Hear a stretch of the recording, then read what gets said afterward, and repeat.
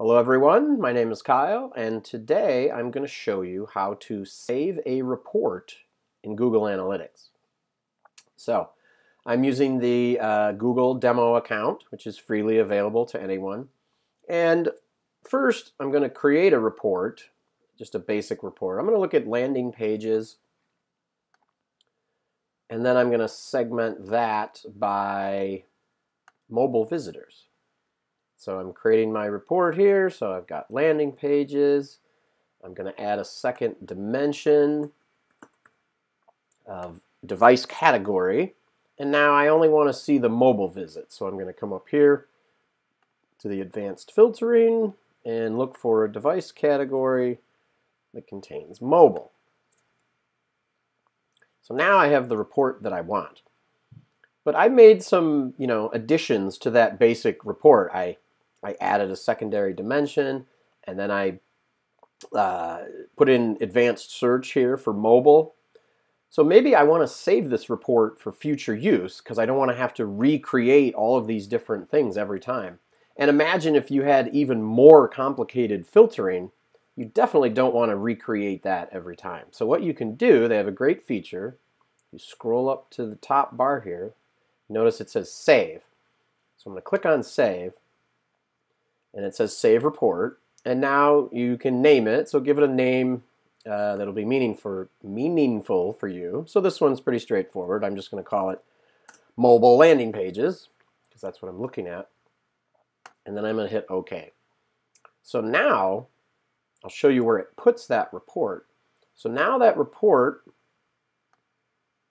under the Customization tab up here, if we click on Saved Reports, you'll see I now have a report called Mobile Landing Pages. So I click on that. Here's my mobile page report, and if you noticed, it kept everything.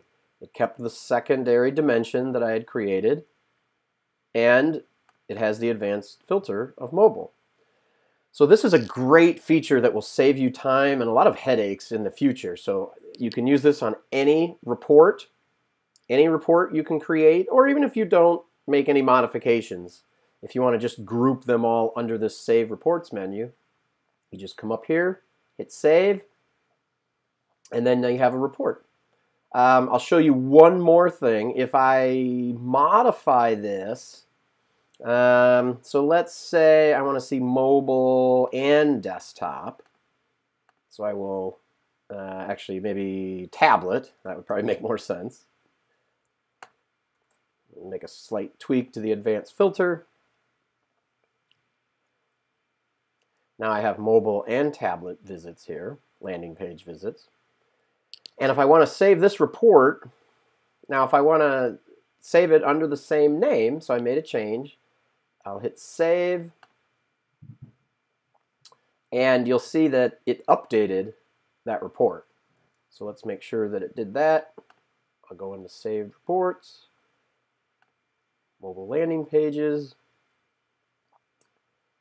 Yep, see, now we see the mobile and the tablet, so it saved it. So I guess the moral there is if you make changes to one of your saved reports, be sure and update the changes you made. So my name is Kyle. That's how to use the saved report in Google Analytics. If you ever have any questions, you can say hi to me on Twitter. I'm at Kyle Akerman, KYLEAKERMAN. Have a great day.